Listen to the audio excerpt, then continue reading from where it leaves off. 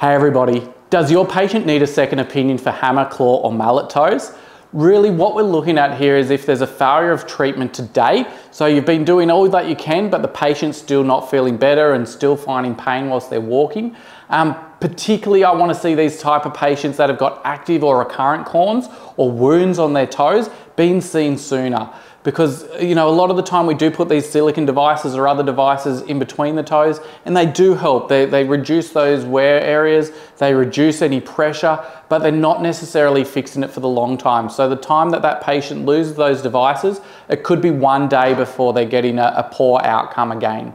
Now, if they're not having a response to your treatment after several sessions, then that's where they may be appropriate to come through. They're still finding pain or they're saying that corn's coming back, really quickly, before potentially for podiatrists, it could be before their 6-week visit, or they're just not getting any joy with that. And so that's where we want to be able to say, okay, well, there's another option and it could be a minimally invasive surgical option that requires a very quick recovery. That's a really good outcome for some of our patients.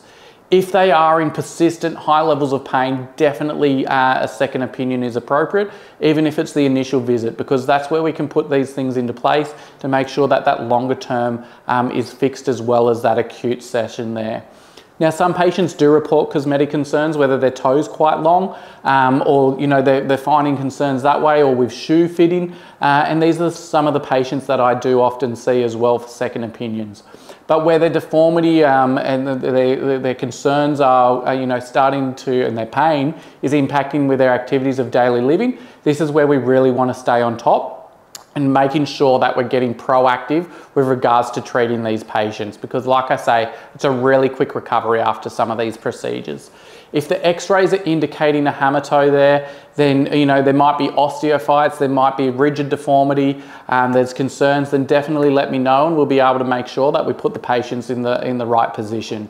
The patient may also have diabetes mellitus, peripheral neuropathy or peripheral vascular disease in conjunction with hammer toes, and definitely these patients we're wanting to be very proactive for to prevent any corns, callus, wounds and infection associated with these as well. But if the patient's requesting further information about surgery, they're wanting to get a more understanding of their recovery times, their costs, what might be able to be done, then definitely referral for a second opinion is a really powerful option. But in the meantime, if you've liked what you've been seeing here, hit the subscribe button, have a look at some of our other videos, and we'll see you in the next session. Cheers.